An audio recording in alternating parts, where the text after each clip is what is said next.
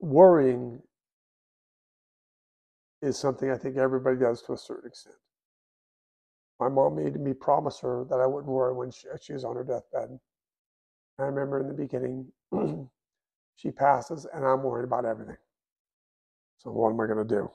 I would come down to my kitchen and I would tip all the drawers over onto the floor. I'd go back and clean them and wipe them in because I couldn't have any downtime. If I had any downtime, I'd go from one worry to another worry to another worry to another worry to another worry to another worry. And when I got all that cleaned, if I started worrying about something, I'd go busy up my life. I'd fix something, start a car, call a client, just till I pushed it out of my head, out of my head. Took about 4 days and I stopped worrying. Now I'd have to take a class to figure out how to worry. And what I've seen in my practice over 42 years, the people that worry extensively a lot, they die young.